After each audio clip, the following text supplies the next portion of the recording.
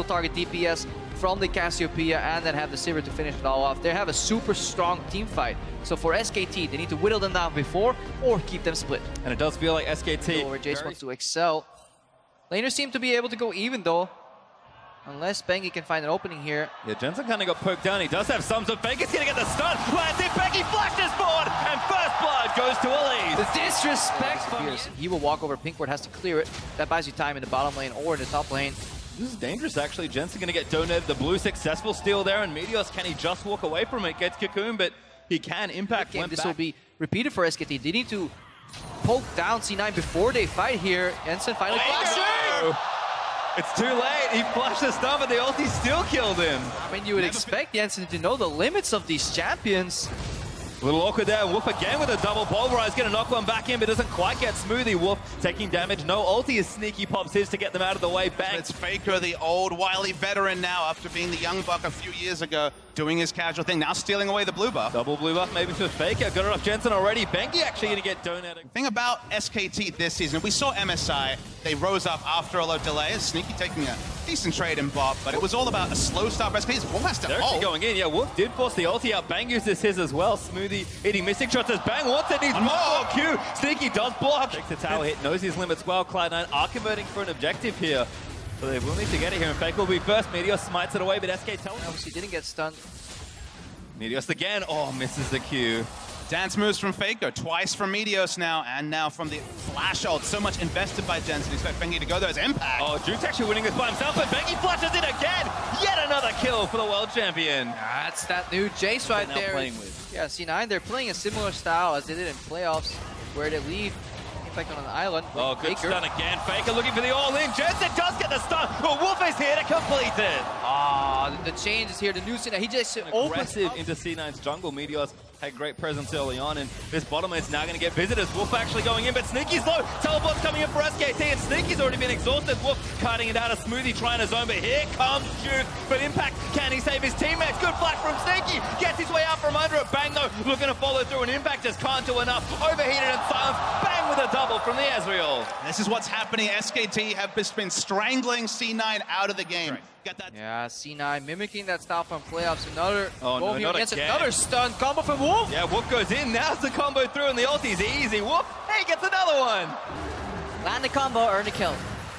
I mean, that makes sense for Alistar and Syndra. This tower's going to go down as well. And I did mention they weren't too far behind. Only moments ago, all of a sudden, this gold lead is ridiculous. He is not much better than his opponents to the point where he can solo kill them. So 2v2 time. Meteos going to get knocked back though by the Jayce and stunned into the cocoon by Bengi. Ultimate nice from Impact, but Bengi looking to go back in. Duke now going to fight it out. Impact just takes so much damage. Great kick though from Meteos. Might get himself two as he's chasing down for a couple more. They need the kills and Meteos gets one.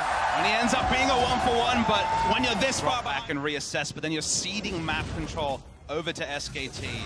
When they're ahead, they always look good, and another fight. Keeps getting worse. Sneaky caught. Cocoon just clips him as Smoothie flash ulti's out. He'll save his own life maybe, but Sneaky not so lucky. Yeah, you can definitely tell that Alistar faded out. They are playing against the strongest team in their group.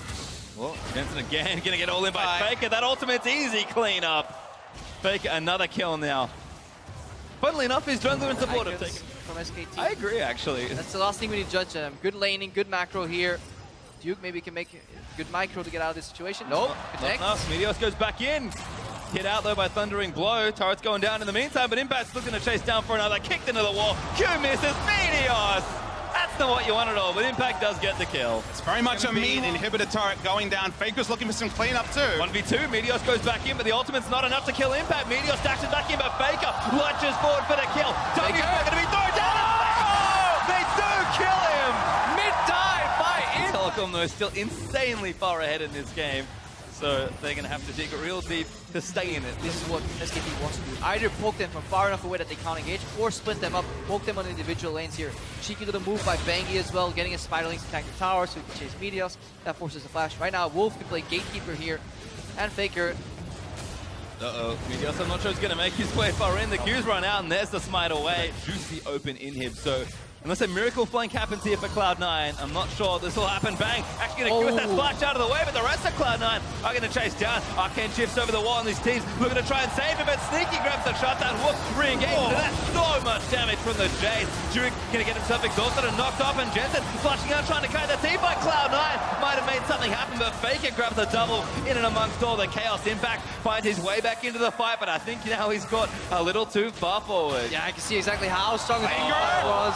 Impact coming near this. Yeah, they're definitely not going to get close. And this is where we can start looking back at the draft even for C9 and question some of these picks, like the early rotation, Lee Sin over the Elise. That mechanic's actually really good against hard engage when you're playing Pokemon. Right now we see Duke getting a little greedy crowd out, but he's buying time for his team. He gets knocked up there for the Braum ulti. Rumble ulti's down, and Impact does claim one for C9, but yeah, top lane broken completely through. SK Telecom claim SK Telecom, even with Duke absent and with no teleport. They are just going to try and close the game out here. It'll be difficult to do so. It's just fine. A lot of damage on him. Bang and Faker though, so they'll poke around. Will take Duke a long time to get back from base. You mentioned already, no teleport. Meteos! Faker! Maybe a little too much. Does get exhausted down, but Meteos taking too much damage. Bengi just kind of keeping the rest of the backline out for Cloud9. And the maximum. 16,000 gold lead. And C9 just playing to extend the game. Yeah, playing to extend the game, but this game already answered some questions that we had of their group. Oh, Faker. Faker with some fancy jukes here. Impact saying hello to our friend. Oh, good Zhonya's jukes here as well. Jensen going to try and follow up, but gets out from under the shock blast. Wolf here to protect his carries, so SKT will not have anyone fall. But Sneaky is what matter is what a lot of people were debating still. Very decisive victory here. Combo and Smoothie. Smoothie's going to drop it. Right now, it's fish in a barrel for C9. Yeah, and it's kind of been that way for most of this game. Kind of ever since that mid-game really broke open. SK Telecom looks strong in the lanes. Look, they'll never drop the beat here. Impact, good flash, gets himself up from under the cocoon, but Bangs all in on the Ezreal. Wolf goes in with a double-man pole, and there's Meteos trying to chase them out of the way, but Bengi's too far ahead. He will go down as Impact's able to take him. And SK Telecom with the Nexus open are going to try and close the game. Sneaky takes out Duke. And they're looking to trade back here, but Bang takes out Sneaky to return. Jensen's going to fall down as Bang gets a double. Meteos falls as well as Wolf claims another victim. And with 4 dead, SK Telecom will take down Cloud9. Big win for SK Telecom. Mind the gap is what they say right